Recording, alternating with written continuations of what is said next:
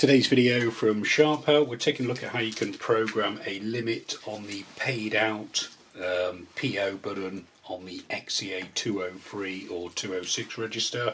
This video I'm using the model 203, but the process will be the same across the range, including the 206. So as standard on the machine, you can use the PO button here to open the cash drawer and record cash out payments. So when you're paying money out the till, as standard it's completely open, there's no limit on the amount of money you can pay out, so it's a decent idea to put a limit on the button.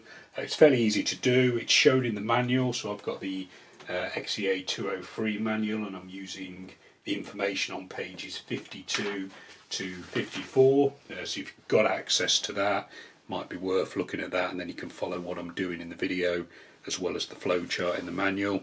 So the first thing you need to do is to turn the key round to the PGM position. So you will need the manager key, which should be marked MA. Turn it round to the PGM mode, and then all you do is press the button that you're programming. So this is our button here, paid out, RCPT PO. Press it once and it comes up and says PO programming, and it then says enter 00 key. So you press the 00 key and you can actually give the button a description. So as default it's 3 asterisks and then PO, but you can program a different name, you don't have to, but all you do is type in the name as you would do as if you were programming the receipt header message or one of your departments or PLUs. So I'm just going to change mine to cash out. You've got a space button over here.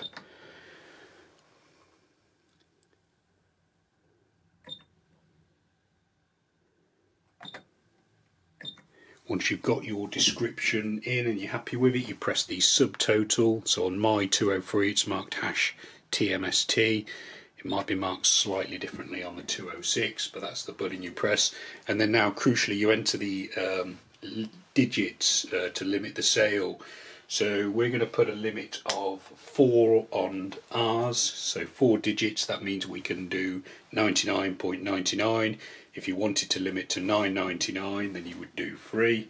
For now I'm going to do 4, and then I'll show you what that looks like, and then also how easy it is to change as well. So then you press #TMST and then TLNS to confirm.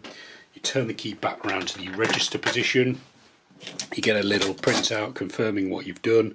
So programming cash out 4, so that's the limit of digits. So now we can do 99.99 through our paid out button. It comes up and says cash out. But if we try and do £100, it should error. Yeah, we get the over limit error message. So if that's still, now I've done that, it does feel quite high. So 99.99 is a lot to pay out. So if you wanted to change that to limit it to no more than 9.99, you go back into the program and change it to 3 digits, which is what I'll do now. If you ever get that error message, you just press the clear button, and that should resolve the transaction. So if we turn the key round to PGM, press our button again, 00, we've already entered the text, so we can just press TMST to skip, and then to limit the digits we'll change it to 3, TMST and then TLNS to save. Key back round to the register mode. Now I'm expecting it to error on 99.99. Yeah, we get the over limit error, and it should also error on £10, but it will let us put through 9.99. Every time you do a cash out, as long as you've got the receipt switched on, you'll get a printout confirming you've paid 9.99 or whatever the value is out of the till. And then crucially, the whole reason for it is that it's recorded on your end of day reports. So if you do an X report now to just double check where you are, I've done multiple cash outs before the video, so that's why that totals at that. So what I can do, if I do two end of day Z reports to get the total back to 0, and then just quickly do a paid out transaction for £9. I get the receipt printout with the £9 cash out, and then when I do my end of day report or my X report, I've got the cash balance as minus £9. Okay, hope that video has been helpful. Got plenty more videos showing you how to get the best out of your 203 and other Sharp cash registers. Some of those videos will be appearing on screen now, so you're welcome to check those out.